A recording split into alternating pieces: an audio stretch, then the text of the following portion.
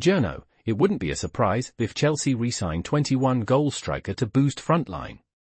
Dean Jones believes there are chances Chelsea could re-sign Dominic Solanke from Bournemouth. The 26-year-old striker had a prolific season, scoring 19 goals in 38 Premier League games, and has attracted interest from other clubs as well.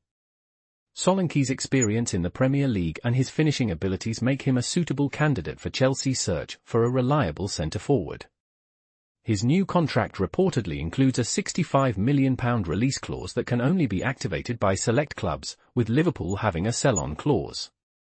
Jones, speaking on the Ranks FC Ultras podcast, mentioned that Solanke's head could be turned by serious interest from his former club. He stated, "He's been brilliant, and Bournemouth won't want to lose him, but the player's head would be turned if there was serious interest in him. It wouldn't surprise me if Chelsea or Newcastle were to look in his direction." Having spent 10 years at Chelsea as a young player, Solanke is familiar with the club's culture.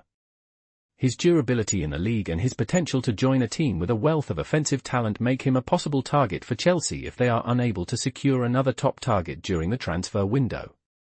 Please subscribe to my channel.